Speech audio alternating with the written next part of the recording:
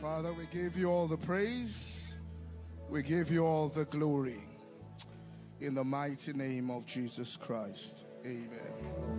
You may all be seated. And let's put our hands together for Apostle Grace Selman.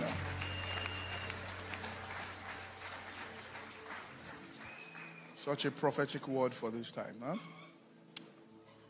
All right, our second session, which will be our final session, Apostle back in the evening with our next speaker also. I need to introduce our friend from Kenya, Nairobi, Kenya.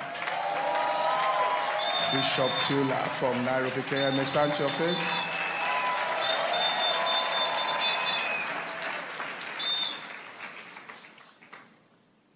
His flight was delayed, so he landed at 4 a.m. So we thank you for your sacrifice that you're here right this morning. Amen. All right, our next speaker, Apostle Joshua Selman. All right. I don't want to repeat what I said yesterday, but after his ministration, you understand what we are saying. All right. He's bringing a perspective to the message in this country that is very unique. And you can't...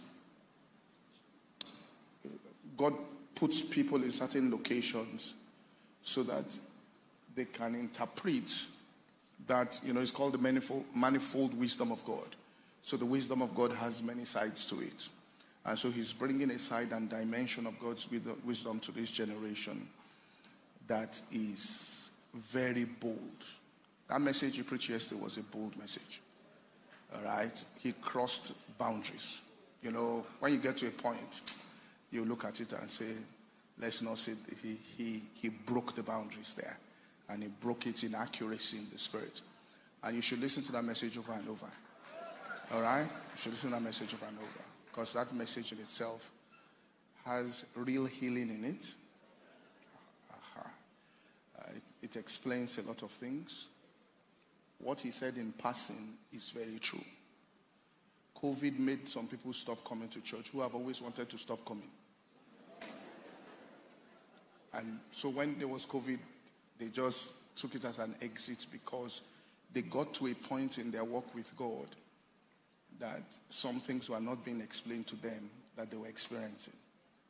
And he went into that dimension there, all right, and said it. And the reason why he can speak like that is because of his background from where he's coming from. I won't say more than that. Let's rise to our feet and welcome Apostle Joshua Selman.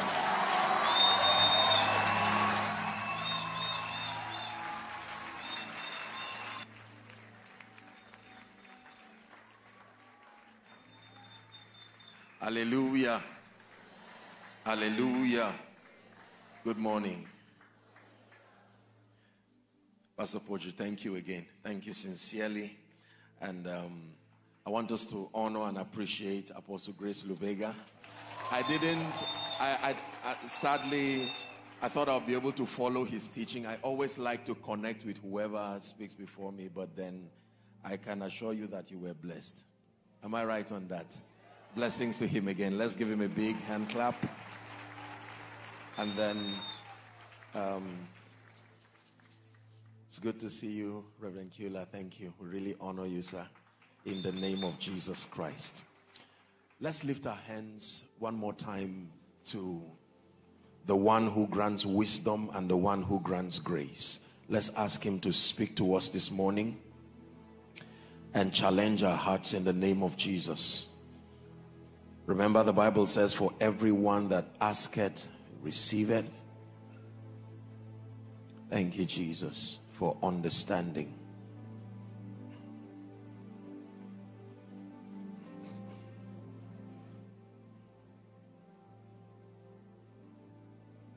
Let your spirit of wisdom, rest on me, rest on me.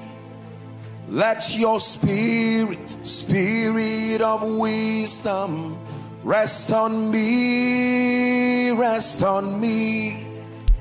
Oh, rest on me. Oh, rest on me. Oh, rest on me. Spirit of wisdom, rest on me. Let your power, Holy Ghost power, rest on me, rest on me. Let your power, Holy Ghost power, rest on me, rest on me. Oh, rest on me. Oh, rest on me. Oh, rest on me. Holy Ghost power, rest on me. Let your power, power to prosper, rest on me, rest on me. Let your power, power to prosper, rest on me, rest on me. Oh, rest on me. Oh, rest on me. Oh, rest on me. Power to prosper, rest on me. Father, in the name of Jesus, we pray that our speakings would not just be in the wisdom of men, but in the power of God. I pray that you grant us understanding and cause us to pray and prevail. In Jesus' name we pray. Amen and amen. I felt stirred in my heart while preparing for this session that we'll be doing a lot of praying within the time that we have. I just sense in my spirit that God truly wants to release something tonight. Hallelujah. And I believe that God is building momentum through all the teachings in the morning as we just prepare for a very serious release tonight. Hallelujah. Please be seated. We'll pray once and again within the course of the time that I have, and I hope that you do not mind. In the name of Jesus Christ. Hallelujah. I want to challenge us in the area of prayer this morning. Mark chapter 11, 23 and 24. Jesus was teaching. He used the event cursing the fig tree, and then he began to establish the matters of faith. 23 says, verily I say unto you, that whosoever shall say to this mountain, be thou removed and be thou cast into the sea, and shall not doubt in his heart, but believe that those things which he saith shall come to pass, the Bible says he shall have whatsoever he saith. The next verse, 24.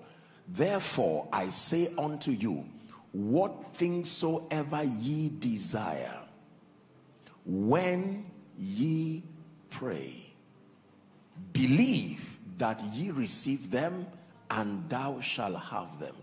So we see a straight line connecting desires, prayers, believing, receiving, and having.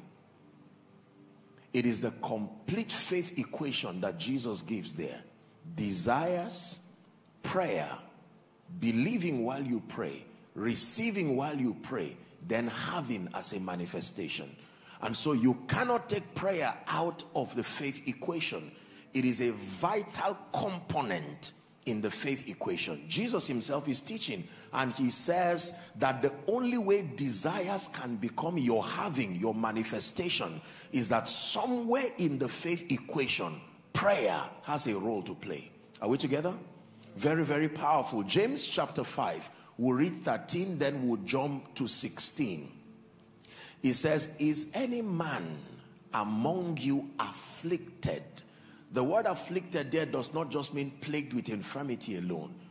Experiencing any kind of constraint that impedes you walking in victory. He says, let him, such an individual, The moment you come into an awareness that there is any kind of constraint that can spy upon your liberty in Christ, the apostle recommends that your first port of call is to pray. Hallelujah. But not any kind of prayer. There is a recommended prayer that deals with this situation. Verse 16, he now says, the effectual, please give it to us. It says, confess your faults to one another and pray for one another that you may be healed. Then he says, the effectual, fervent prayer of a righteous man availeth much. The effectual, fervent prayer of a righteous man, the Bible says, availeth much. And I just want to charge our hearts along this line. So prayer is a major component in manifesting Bible faith. It is very important that we establish this. Prayer is a major component in manifesting Bible faith. That anyone, any believer in Christ who will and must manifest Bible faith, it is important for you to know that prayer is part of the faith equation that brings manifestation to the things that we desire. Are we together? Very quickly, just for our understanding, according to scripture, prayer has 4 major assignments in the life of a believer. And if you allow me, just run through them. I'm not teaching on them, but just for our understanding, so that we'll understand the things that I say afterwards. There are 4 biblical assignments of prayer. It's important that you know to what end the believer is mandated to pray. Most people pray, but they really do not know the assignment of prayer. It's an uncomfortable truth, but prayer is not the key to everything. But prayer must be involved in everything. The assumption that prayer is the key to everything simply because of the role it carries is not accurate. We are emotionally connected to prayer in Africa for a very good reason. But it's important to know that as potent as prayer is, it is one of the keys of the kingdom. But the unique nature of the prayer ministry is that when it is not the key, it becomes the hand that holds the key. So it is involved in every aspect of our lives. Are we together? The Bible says, be anxious for nothing. Then it says, in everything. So there is no matter in a man's life that prayer becomes unnecessary. However, there are keys. It connects to other components in the kingdom to produce victory. If we're together, say amen. Right? So 4 assignments of prayer very quickly. Number 1, the first assignment of prayer, which is a more superior assignment of prayer, is for your growth and transformation.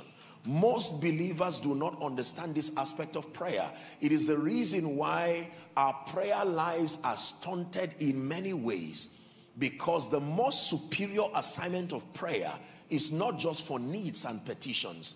It's a system that was designed for our growth and our transformation. Luke 9:29, the Bible says, as he prayed, the fashion of his countenance was altered, and his raiment became white and glittering. When we pray, we evolve. When we pray, we become. When we pray, there is a transition that happens to us in the spirit, that a weak you can become a strong you. Are we together?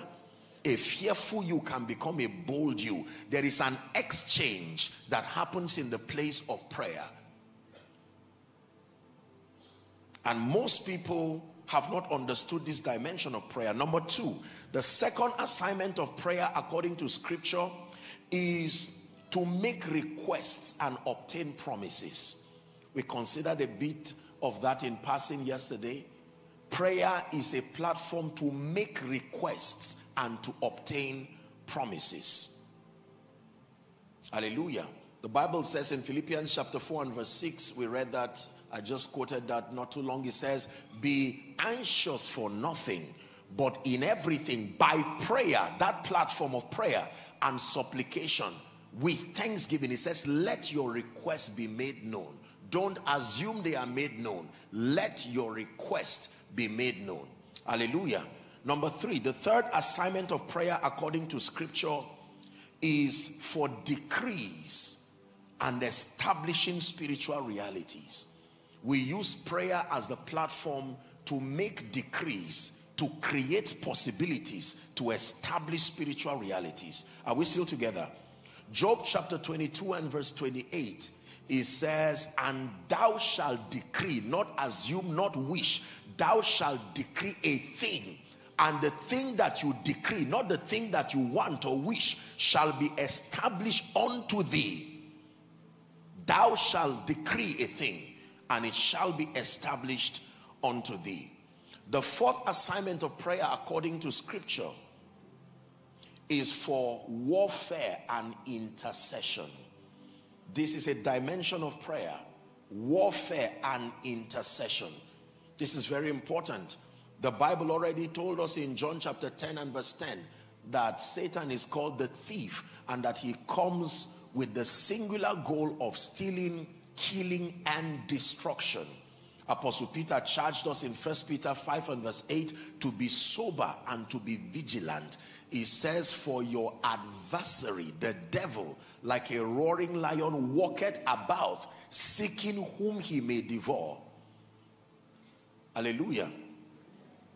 And then, of course, Ezekiel chapter 22, I believe verse 30, it says, and I sought for a man, I like that scripture, among them, that he should make up the hedge and stand in the gap before me for the land, that I should not destroy it, but I found none. So prayer becomes a prophetic platform for warfare. What is warfare? Engaging through the understanding of scripture and establishing the victory that is in Christ. You see that now, over the situations that attempt to fight and plague your authority in Christ. It's important that you understand this.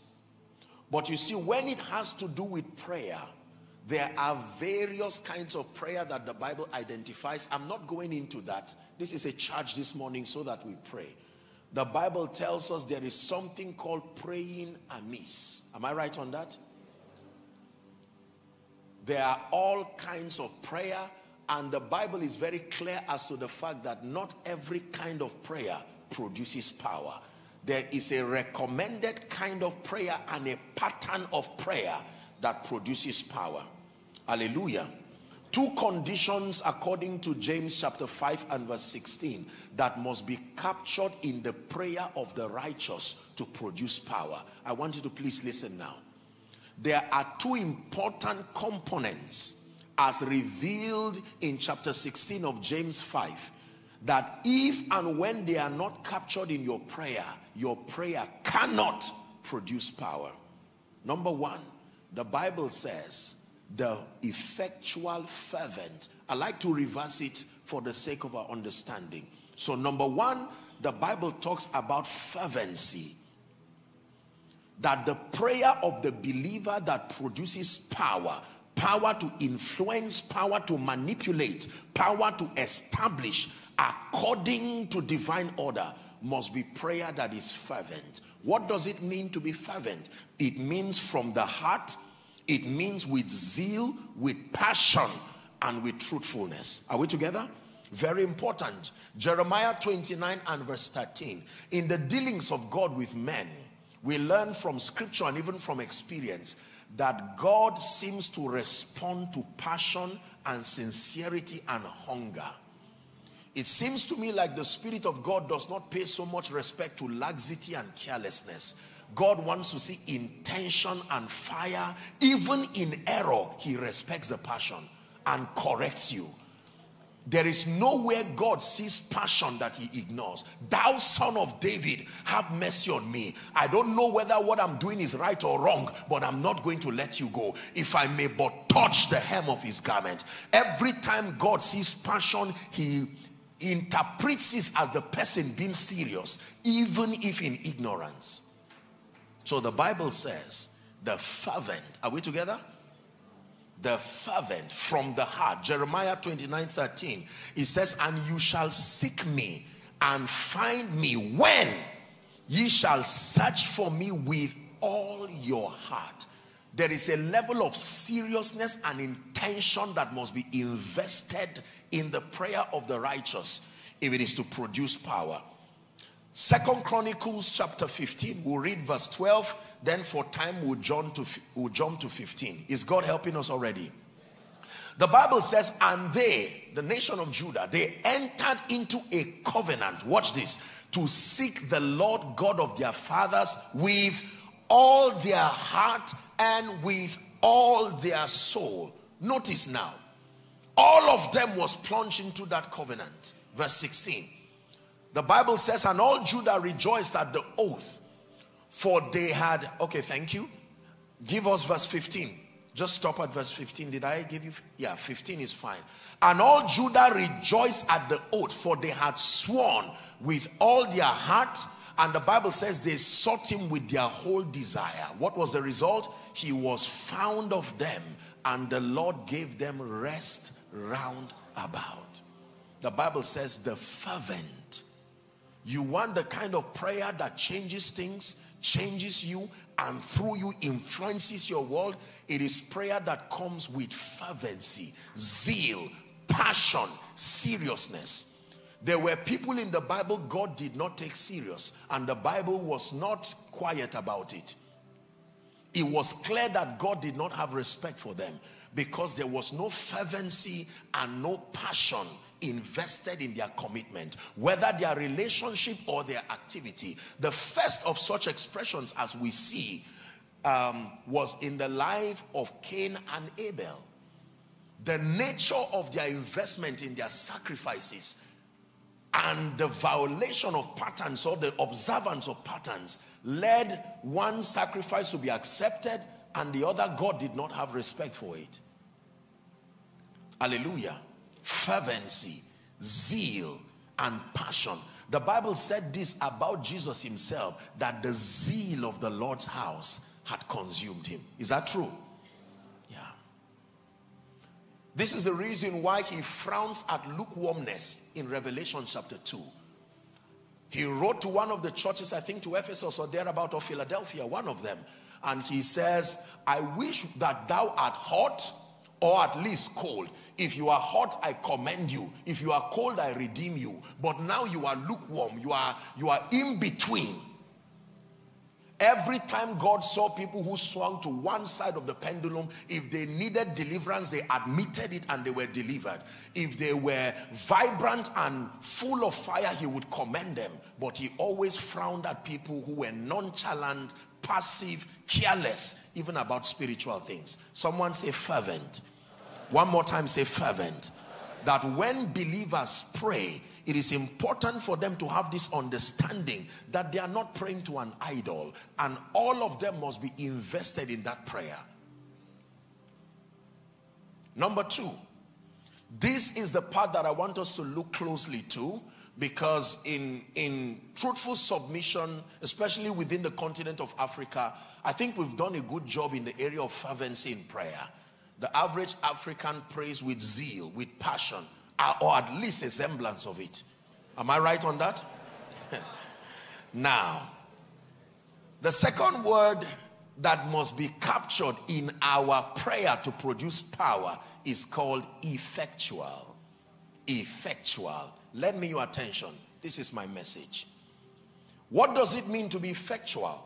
Effectual means to use or to engage in a way that avoids loss or waste of time and energy.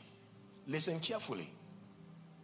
Effectual, by definition, means to use or to engage in a way that avoids loss, L-O-S-S, or waste of time and energy.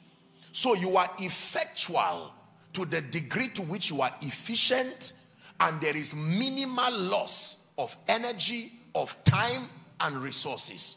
Am I right on that? The Bible says the kind of prayer that produces power in the spirit is prayer that is, number one, fervent.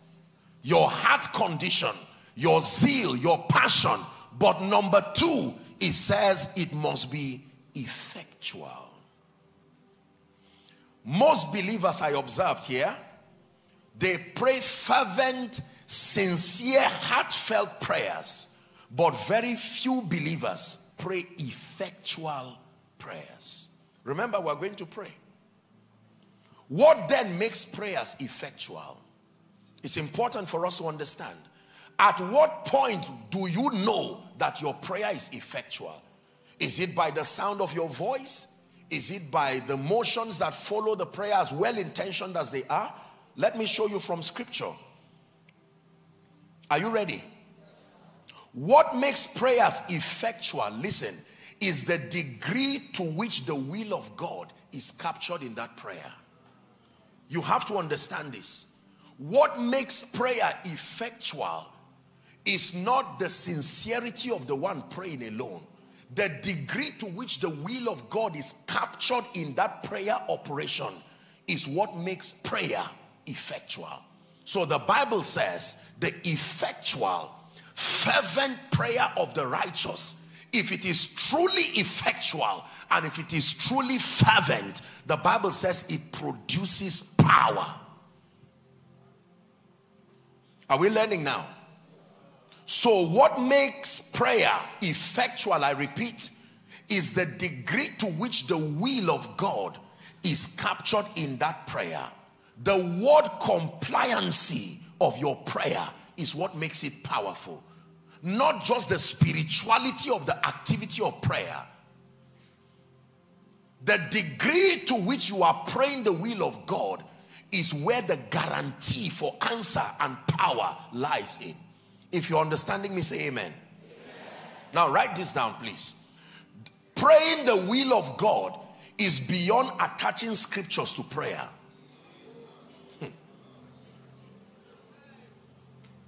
Just listen carefully. You came to church.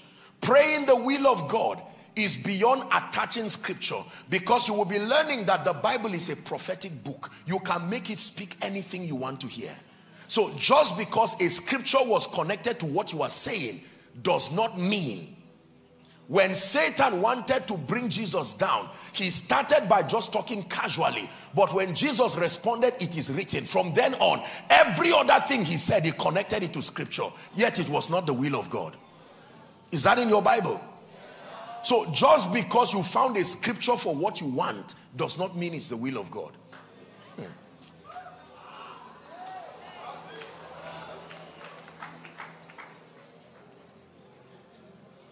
Say amen. Amen. I promise that we're going to be praying, so we'll soon pray. Maybe in the next 5 minutes we'll pray and then we'll continue. Are we learning now? Yes, sir. So when you pray consistent with the will of God, the Bible leaves us with an assurance that your prayer becomes effectual. Effectual. Effectual. This is very powerful. I will talk a bit about this. But let's go to 1 John chapter 5 and verse 14. May I request that we read in concert when we have it projected? Ready? 1, 2, read. And this is the confidence that we have in him, that if we ask anything according to his will, he heareth us. One more time, please. And this is the confidence that we have in him, that if we ask anything according to his will, he heareth us. Verse 15, if you do not mind. And if we know that he heareth us whatsoever we ask, we know that we have our petitions that we desired of him. Hallelujah. Ephesians chapter 5, when we read 15 to 17, Paul makes a profound statement that I did not understand for many years. He said, see that ye walk circumspectly. The word circumspect is accurately. Are we together?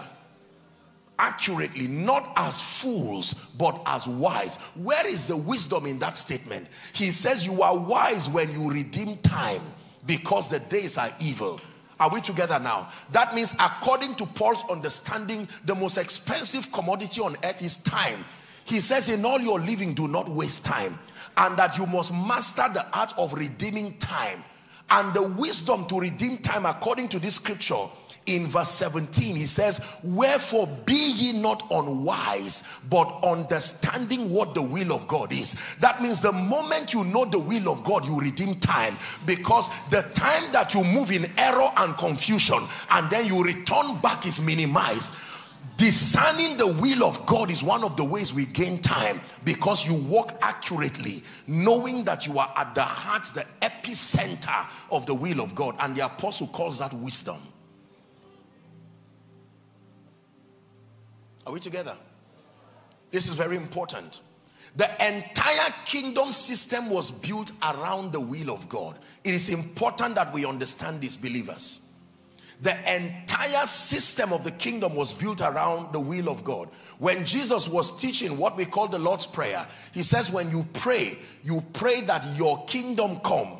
And then he says, thy will be done in earth as it is in heaven. So you would notice that the entire economy of heaven revolves around the will of God.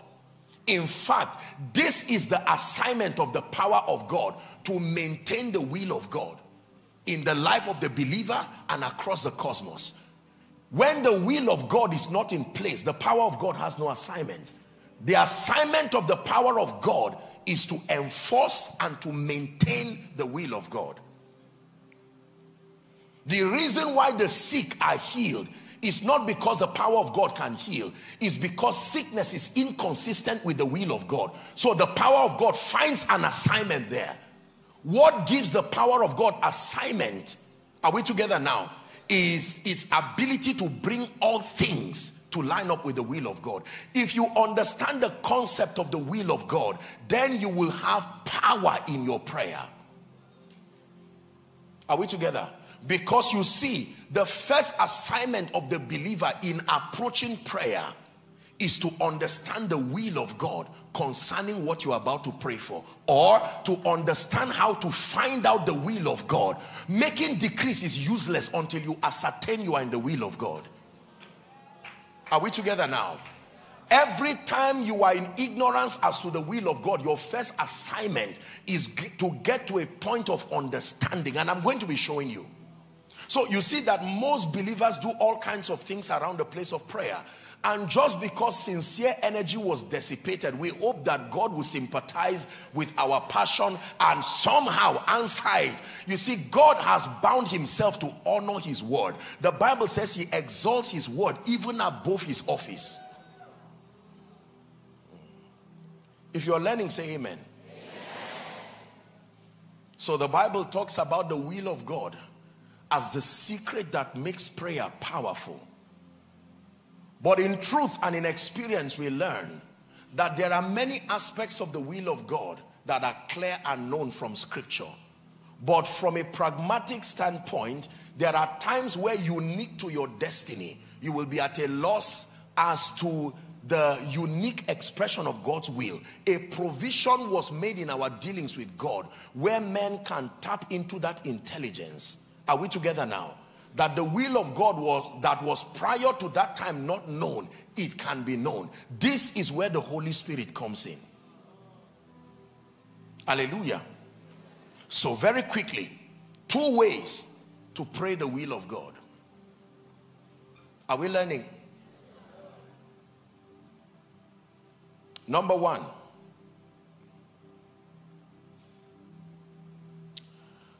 Perhaps let me back down a bit and just establish a few things, and then we'll understand.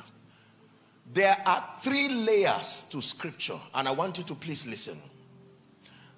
This Bible, you see, essentially has at least 3 layers. There could be more, but there are 3 layers to the Bible. Number 1, there is a historic/archaeological layer to scripture. That means this book you see is also a piece of archaeological and historic material. Are we right on that? There are people who are not Christians and have had to make reference to the Bible in writing their thesis and in building up their points for whatever faith practice. So this is an archaeological material. When you read the Bible, you see history captured. When you read the Bible, you see archaeology captured. That is a layer. The second layer to scripture is called a doctrinal layer. Now this one, you have to be a believer to have the eyes that sees and understand. The doctrinal layer to scripture. Are we together? This is where the intelligence and the wisdom of God is derived from scripture. When a historian who is not born again reads the Bible, he cannot see the doctrinal sense that is connected in it. The Bible just looks like a gap of events that were put together, canonized together. But there is the doctrinal layer of scripture. This is where the system of intelligence of the believer is built around doctrine. Are we together now? The third layer is called the prophetic layer of scripture. This one, it is enhanced when you have a sound understanding of doctrine, but it is the Holy Spirit that opens you up to that layer, and you can have revelations that are not general to everybody. It is given to you as a unique weapon of victory that comes to you as rhema, that you will engage and produce results. Another person may use it and it may not work for the person. You can be praying in scripture, for instance, trusting God, where do I establish myself? And a scripture will come to you. You have compassed this mountain long enough, turn northwards. That's not a word for everybody.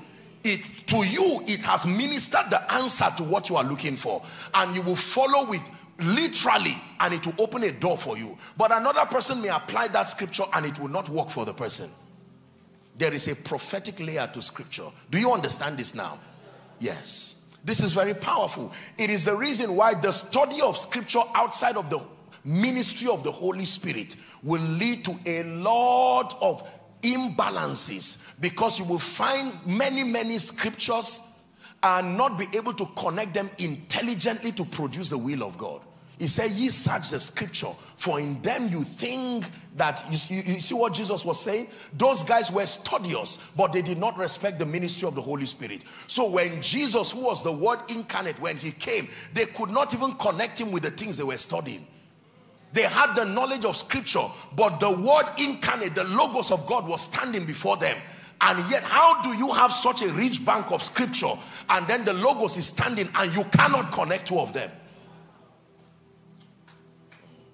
Hallelujah. Praise the name of the Lord. Number one, the two ways that we pray the will of God in the place of prayer is, number one, by praying scripture-based prayer. You just write scripture-based prayer. Scripture-based prayer. I made a statement earlier on, and it's time to bring it balanced, that just because you found a scripture does not mean you are in the will of God. That is true. But generally speaking, when your prayer is word compliant, you must find a scripture according to the written word. Are we together now? A scripture that supports. This is how the technology of heaven works. Just saying, God, do it. You said it. Where?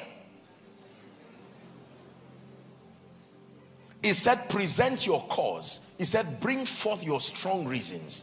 Are we together now? When blind Bartimaeus, you notice blind Bartimaeus never said, Jesus, have mercy on me. He said, thou son of David. Jesus understood what he was saying. You have a covenant with David. There was a covenant that God had with David, and I'm standing to invoke that covenant. The woman in Luke chapter 12 who had suffered the issue of blood, he said, ought not this woman, being a daughter of Abraham? There is a basis. Not just that she has suffered 18 years. She's a daughter of Abraham. And I left Abraham a promise that in thee shall all the families of the earth be blessed. And part of the component of that blessing is wholesomeness. Wholeness. So this woman's state is a demonstration that God is not faithful. And when Jesus saw it, being the express image of God, he had to change it to represent the will of God correctly there. That was the basis for her healing. Are we together now? This is very powerful. Scripture-based prayer. It is the reason why believers must be equipped with sufficient understanding of scripture, so that in the place of prayer, you pray with authority, knowing that the written word of God has a very rich capture, a rich expression of his will. So for instance, you are praying and trusting God for healing. Just saying, God, heal me. I know, are you not powerful? Don't be watching me like that. That is sympathetic prayer, but it is not fervent, it is not effectual, because there is no scriptural basis for your demand. You see how we pray. An average believer prays this way. And not to be sarcastic, but just quite honestly, Father, thank you. The whole preambles, you are the Lion of the tribe of Judah, the Rose of Sharon, King of kings, Lord of lords. And once we pass that, then we go straight to the fact that, God, I'm here again. Is it that you cannot hear me? You are hearing this one, you are doing this one in the name of Jesus Christ. I'm telling you now, you know, and so on and so forth. And then just because we say amen at the end of what we're saying, honestly, it may be sincere prayer, but as matured believers, we must learn that not every kind of prayer. God is almighty, but he has bound himself to the operation of his word. It is the reason why, as powerful as God is, he did not cast sin out of man. There was a protocol he had to submit to until man was redeemed. Because it is written that without the shedding of blood, there is no remission of sin. And God, who created man and created the law, submitted himself. Not even him could cast away sin from man. When you understand this about God, that God did not spare his own son, he also allowed him to submit to what the word said prophetically, that must be the condition for redemption. If he did not spare Jesus, God is touched with the feelings of our infirmity. It's called compassion, but he's moved with his word, by his word.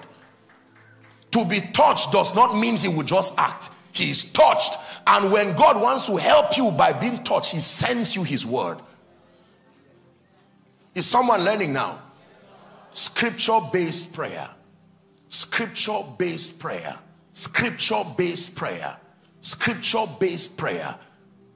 That every time you are praying, making your petitions, you take the time as a responsible believer to find scriptures that supports that which you know God wants to do in your life.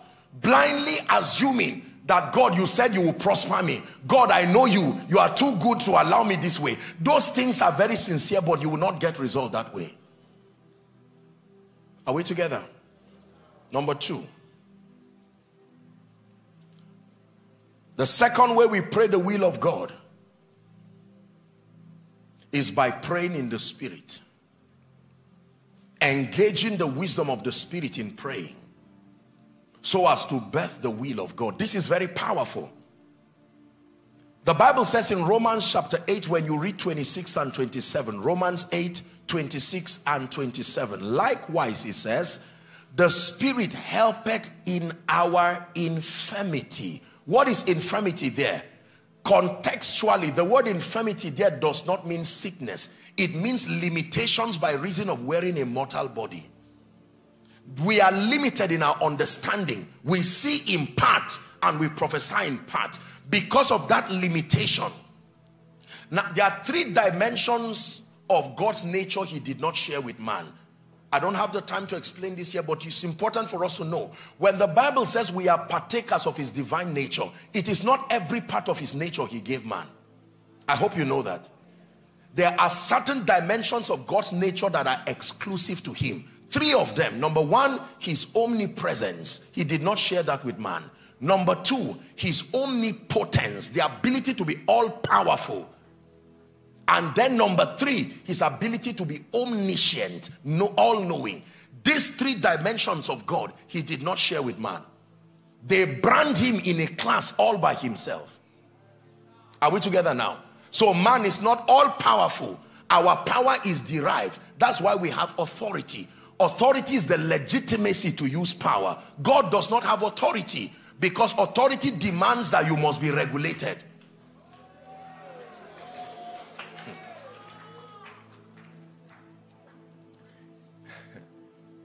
Every time you give a man authority, there must be a system above that man that supervises the management of that power and authority. Are we together now? Yes. I know the Bible says all authority has been given. Notice Jesus is speaking as a man. All authority. Authority is given. It is not derived. It is given. Given by one higher than you. God was willing to submit if he found someone greater than him. But he did not find any. And so that's what makes him all powerful. You get it now? Yes. Demons have power, but they do not have authority. Authority is the legitimacy to use power. An armed robber has a gun. A military man has a gun. They both have power, but one has authority. That's why he will not be jailed for shooting. The other guy does not have authority. Are you getting the point now? Believers were not just given power. If the only thing God gave us is power, we're in trouble. It means we operate just like demon spirits. What gives us an edge is that we have authority. Is the reason why he honors us when we make declarations in the spirit, because we have power and authority. How did I get here? Praise God. Are we together now? Yes.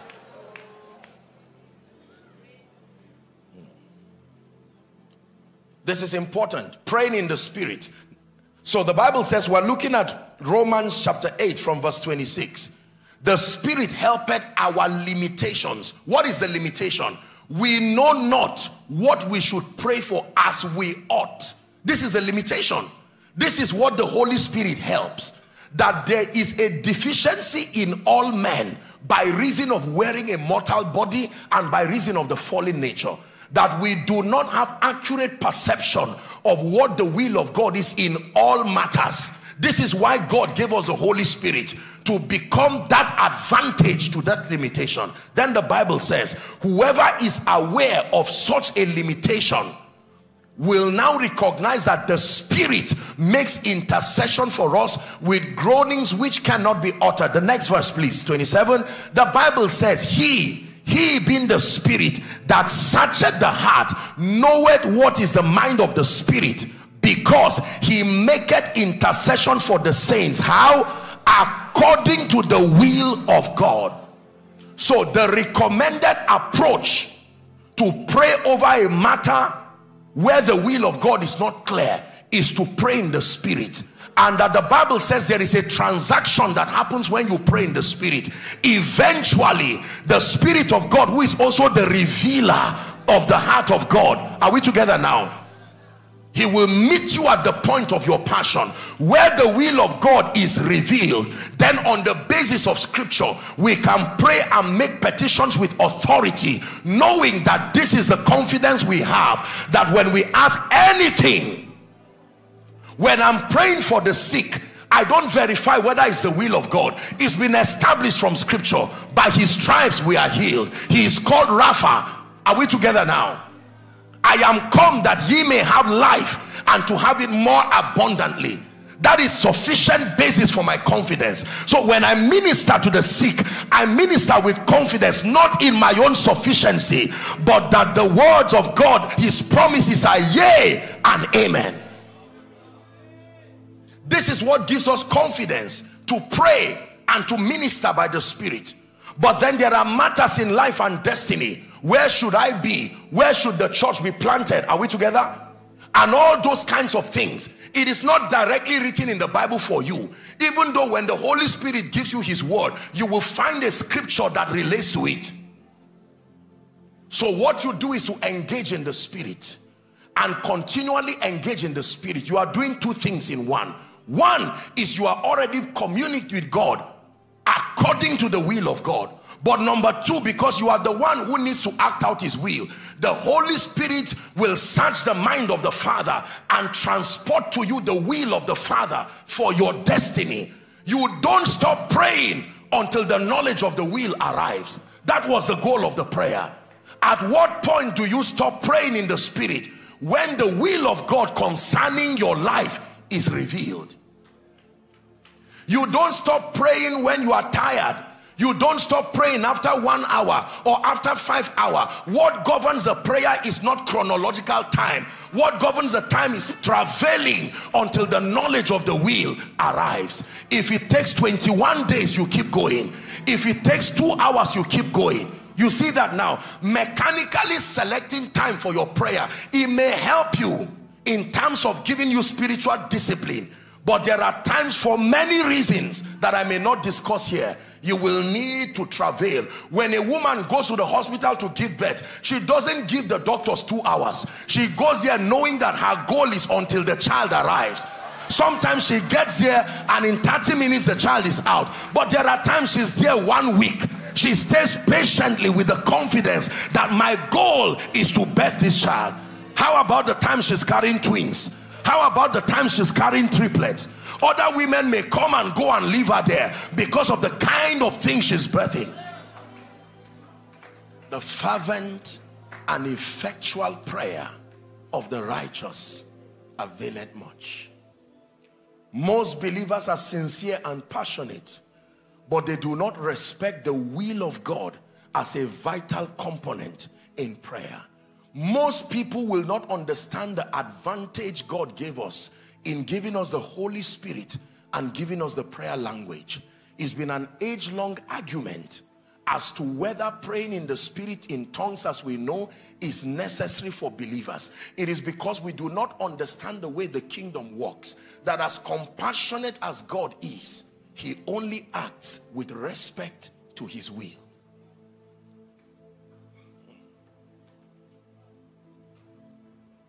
Are we together? So when we pray in the Spirit, it is an edge he has given us. An apostle Paul was teaching the church in Ephesus, and he says you are wise when you pray in the Spirit, because in praying in the Spirit you will eventually gain the advantage of knowing the will of the Lord, and with it you will execute with precision and you will save time. Not to go around 10 years doing several things you think are the will of God, only to find out at the 11th year that you were not in the will of God, and you have to come back. You have wasted time. He says you redeem time when you know the will of God. Let it not be that I'm roaming around Lagos for 15 years. Then finally, when I get serious with God, I find out that it was designed for me to have been in the US. And now you have to trust God. You see, this is why God created systems of advantage like restoration and speed, because he knows that most men will not believe him. Are we together now? If it is God's intent for you to probably have started the work of the ministry, and you've been arguing with the Spirit for the last 15 years, imagine how many souls have been tied to you. They have suffered because of your carelessness. That is why when God reveals his will to you, in addition to it, he opens you up to his systems of advantage like restoration and speed. These are his various ways of bringing you up to speed with life and destiny. But my assignment is to charge you. We'll use the remaining 10 minutes to pray. Now you pray with understanding. Hallelujah. In the name of Jesus. You are making declarations of protection and you are saying, well, all I know, God forbid, I know nobody will touch me. You are joking. No, no. The Lord is my light and my salvation. Of whom shall I be afraid of? The Lord is the strength of my life. Are we together? That when men say there is a casting down, for me I decree and declare that there is a lifting up. I like what the Bible calls them. He calls them exceeding great and precious promises. He says that by them we might be the partakers of his divine nature in experience, having escaped the corruption that is in the world through lust. Show me a believer that is full of the word and knows how to engage it with understanding. I show you a man who has mastered the art of effectual prayer. Prayer that produces power. Are we together? So how do you pray over 2024? In the name of Jesus, the Bible declares this is the day, that includes the year, that the Lord has made. Who made it? It didn't say the Lord and Satan. The Lord has made. Satan also waits for the day to be made to be part of it.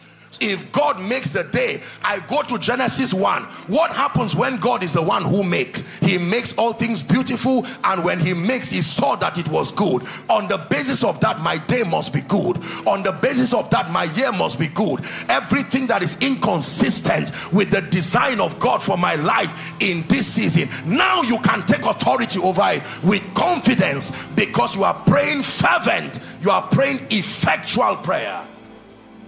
Hallelujah. Your children are misbehaving, you don't just call them and say, God, but I have served you. That looks sincere, but it's not a very wise prayer. Psalm 112 said, blessed is the man that feareth the Lord, who delighted greatly in his commands. He said his seed shall be mighty, the generation of the upright shall be blessed. It says wealth and riches shall be in his house, and his righteousness endures forever. That becomes the basis of your prayer. Hallelujah.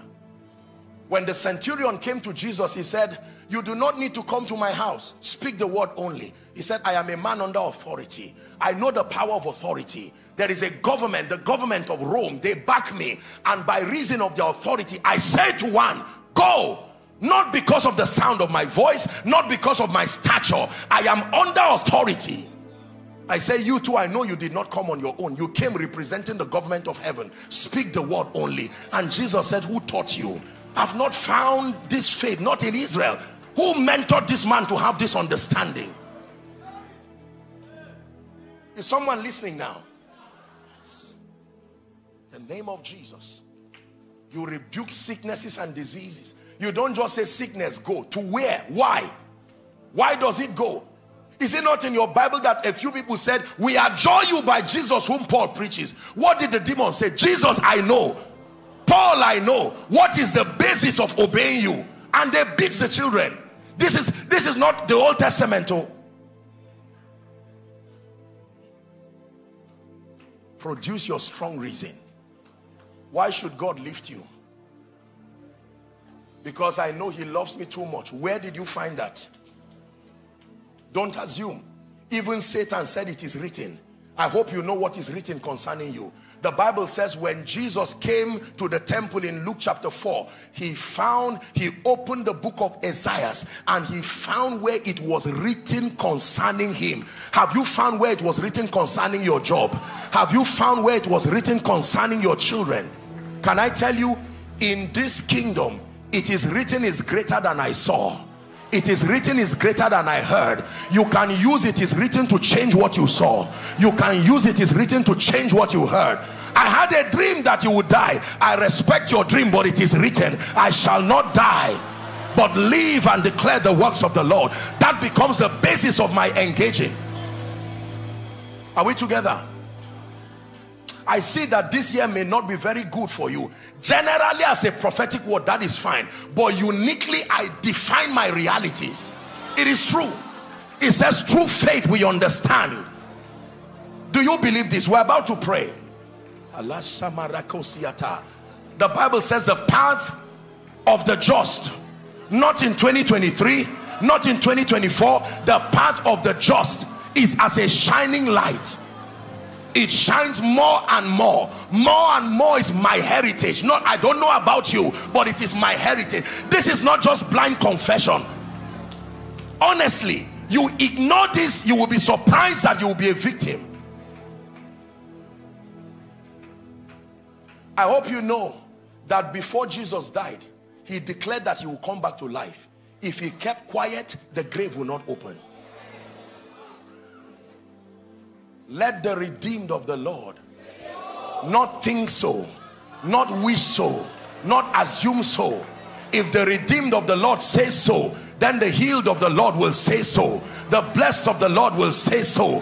The lifted of the Lord will say so. You have been thinking so. Wonderful, but it's time to say so.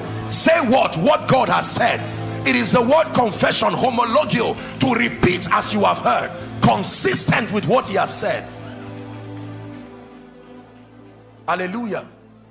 When men say there is a casting down, we decree and declare that there is a lifting up. Is that true?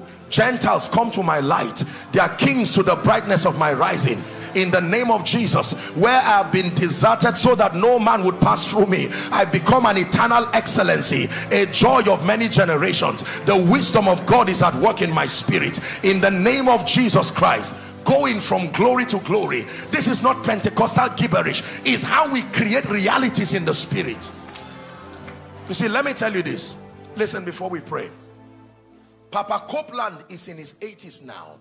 He's one of the fathers today that represents the pillars of what we know to be the word of faith.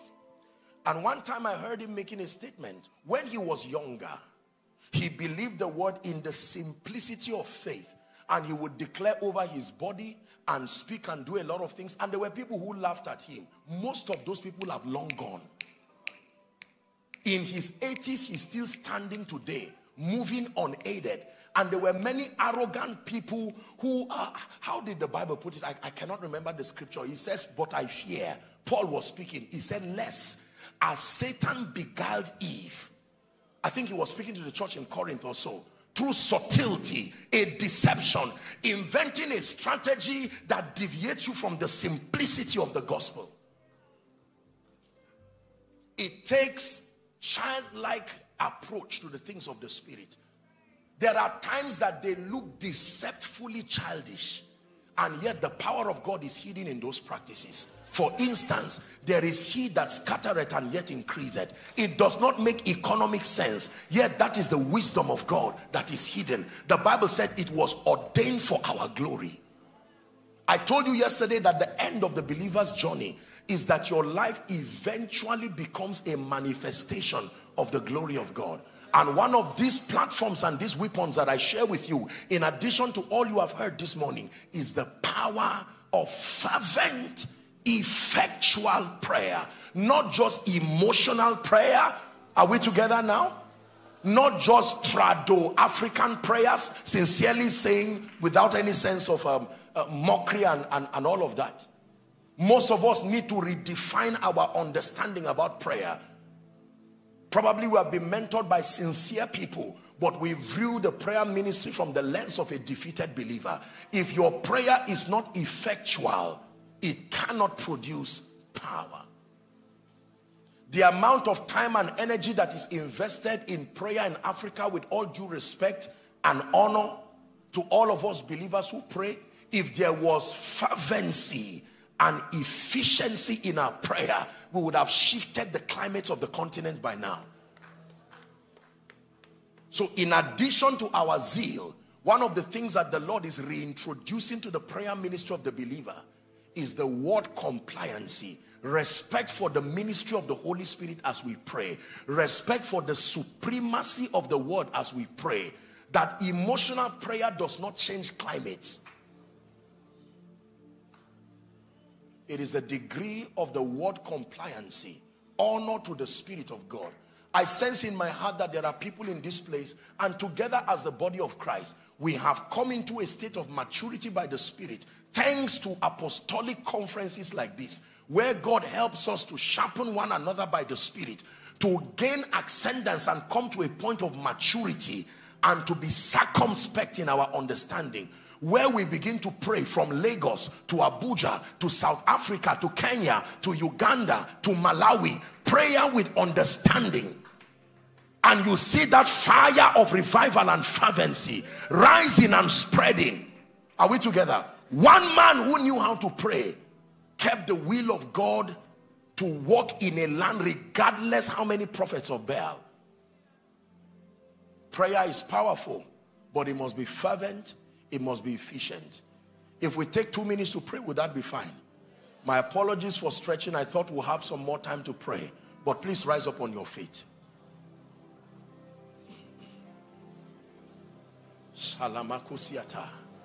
Take 30 seconds to pray in the Spirit. Now you understand what you are doing.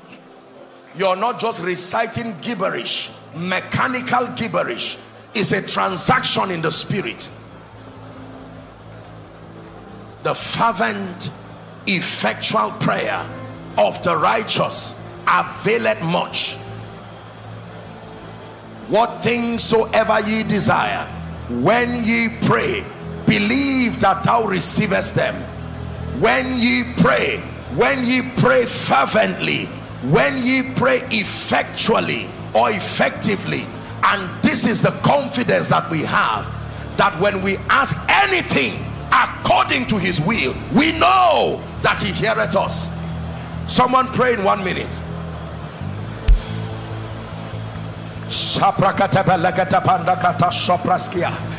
Rakata branda gabelekata shkabranda ekato shoto branda gabeleke parados sabranda skabereta katepe karakata brakata balakata freskata belekete skade balanda bakata bros kerekata pekete braskata balakata embrekata perekoto shoprakata balada kebrada gabelekete branda kaparakatos kabresh kebrende belantos koto preskelikata sharia sakata branda gabelekata. In the name of Jesus, Sebrake Parusiata. Aparekata breke ferekatas.